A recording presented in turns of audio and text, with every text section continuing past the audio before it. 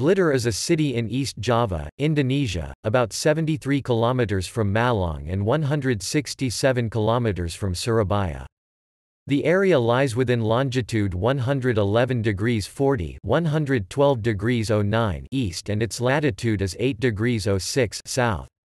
The city of Blitar lies at an altitude on average 167 meters above sea level. The city is noted as the location of the grave of Sukarno, the first president of Indonesia, 5 kilometers from the city plaza. The Istana Gebang where Sukarno lived as a child is nearby and has been converted into a museum, containing numerous items commemorating Sukarno's place in Indonesian history. In addition, the very active Kelud volcano is located just over 20 kilometers north of Blitar.